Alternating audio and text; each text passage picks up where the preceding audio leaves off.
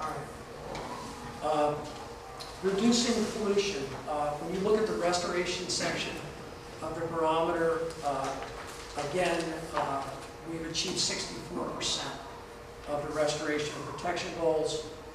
There's quite a number of different factors that are taken into that consideration. One, reducing pollution, which I'm going to spend most of my time talking about, restoring habitats, managing fisheries, protecting watersheds, and fostering stewardship. I think it's interesting when Rich talked, he talked about that we're about 45% of our way related to meeting some of our water quality goals, and we're 64% of our way towards some of the restoration pieces. And I think it's just important to remember that most of the science suggests that there's a certain lag time, and the exact extent of that lag time, we're still trying to figure out. Related to reducing pollution, it's a pretty obvious picture right here. The places where we've been most successful have been related to wastewater treatment plants. Despite the progress that we've made there, we still think there's some great opportunity to continue to upgrade a lot of those facilities. And I know that there are plans to upgrade most of the major facilities, certainly in Maryland and Virginia. And when you look at this, despite the great job we've done with point sources, I think we all recognize the great challenge that we have in front of us right now is how we're going to make greater progress related to non-point source. We need to do a better job related to air. We certainly need to do a better job related to agriculture that puts food on our table. And as you can see, things are going in the wrong direction in the watershed related to impacts from urban development. Bay watershed is a beautiful place to live. More people want to live here. These impacts continue to increase. Despite the fact that we're not where we want to be related to restoration, I would be remiss if I just didn't point out, and just have to bear with me, there's a lot of partners in the Bay watershed. There's a lot of important work that's being done, and I just want to take just a couple minutes to highlight a couple things from each of the partners. In Pennsylvania, they've done an incredible job since 2002 in restoring forest and buffers. They've established over 3,800 miles since that time. They're doing some great work in promoting methane digesters to help us address the excess manure that we have in the Pennsylvania part of the watershed, and at the same time producing electricity. Virginia has done a great job on the land conservation issue. If you recall, when Governor Kane came in, they made a commitment to preserve over 400,000 acres in Virginia. They met that goal. That included establishing two new state parks, 6 new state forests, and Governor McDonald has extended that commitment to an additional 400,000 acres over the next 4 years. In West Virginia, they've launched an outreach program through their website to help keep all the residents in the state abreast of all the great work that they're doing. They've initiated a pilot program for accelerating the implementation of agricultural best management practices in their eastern panhandle, and so far over 80 farmers have signed up with that program. In the District of Columbia, where stormwater, I think, is obviously the major problem, we have a new stormwater fee program. There's a fee on bags to reduce trash, which seems to be working very well, and that's a major problem in places like the Anacostia watershed. They also have their green roofs initiative. They've installed green roofs on 15 properties, and the district is second in the nation on green roof coverage.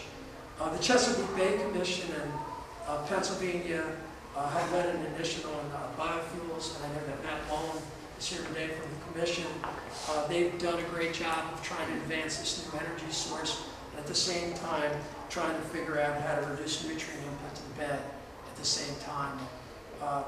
There's no free lunch with any new energy source, and so this has been a great challenge. The commission, certainly under the leadership of Ann Swanson, have done a great job in working on the Carbon Cummings legislation, which we think can bring some critical money to the stormwater problem, particularly in places like the district. New York continues to make significant progress in implementing nutrient reduction practices such as wetlands restoration, stream fencing, forest buffers, and precision feeding of livestock.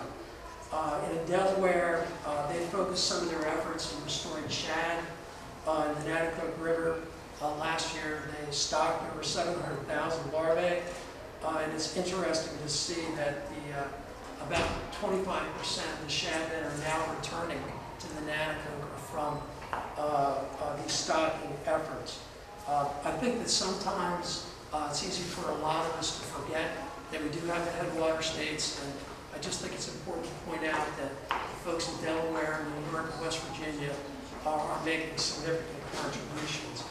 Lastly, in Maryland, under Governor O'Malley's leadership, we've increased our available funding through our 2010 Chesapeake and Coastal Trust Fund. We've accelerated the implementation of some of our ag BMPs with a particular focus on cover crops. I think most of you are familiar that cover crops are one of the most cost-effective approaches to reducing nutrient inputs in the bay. We've signed into a law things to reduce stormwater impacts, to require phosphorus-free detergents, and to reduce our air impacts through the Healthy Air Act. And maybe an opportunity for you all to go on our website, the governor's website. One of the main things that Governor O'Malley has been pushing is greater accountability related to the efforts that we're doing on the bay. We have a Bay Stat website.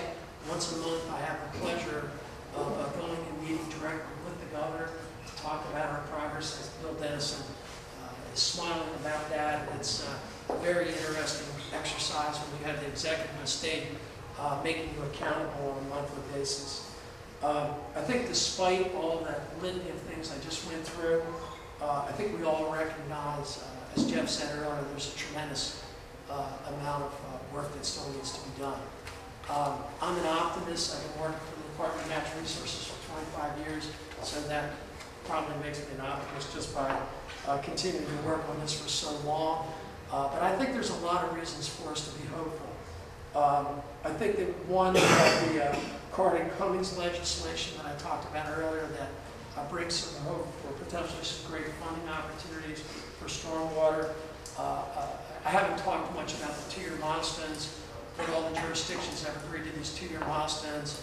I think it makes it so we have to keep our nose to the grindstone on a daily basis. We have the whole TMDL and watershed implementation exercise that we're involved in now. We have President Obama's executive order, which really brings together all the federal agencies in being a leader in efforts to restore the bay. One of the examples of that is the Department of Agriculture has their new Farms and Forests for the 21st Century initiative, and the Department of Agriculture has also been investing in innovation through their conservation and innovation grants. So there's a lot of work going on out there, but there's a lot more that needs to be done.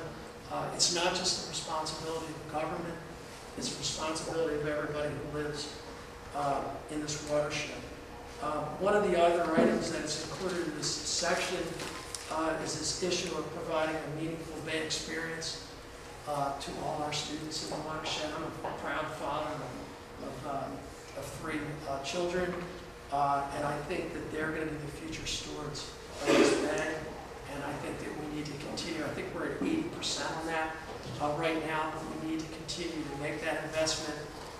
It's an investment in our future, and I continue to be optimistic about our opportunities to restore the bay. I think this gives you a snapshot of where we are today, and I would just remind you to continue to look at the trends over time, because they're really critical to see how we're doing. And